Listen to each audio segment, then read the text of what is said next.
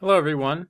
I recently bought a new macro lens and I was experimenting with shooting a small cactus, and even though I shot this cactus at f/22, I wasn't able to get the full depth in the shot.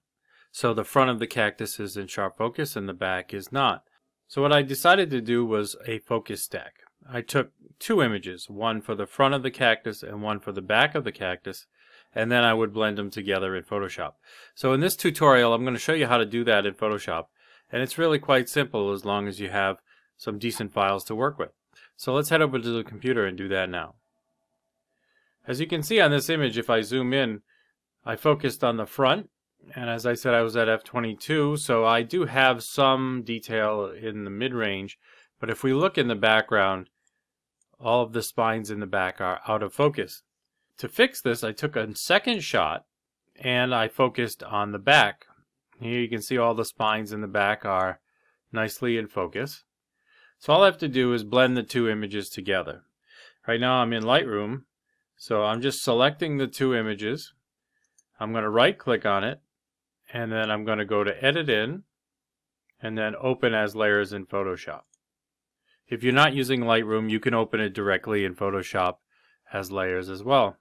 Okay, once the layers are open, I have to select both layers. So I'm going to click on one layer and then Control click on the other layer.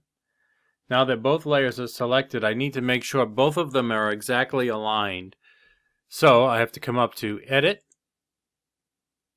then down to Auto Align Layers, and I can leave it on Auto. And then just say OK. And Photoshop will take a few seconds and we'll put those layers in the right position to blend them together. Alright, when that's done and the layers are aligned, I'm just going to now blend the two photos together. So I'm going to come up to Edit and then to Auto Blend Layers, and then I'm going to choose Stack Images and make sure Content Aware Fill is not checked. And you can leave seamless tones and colors checked. And then I'm going to say OK. And you'll see that it'll process that. When you're done, you'll see that it added two masks.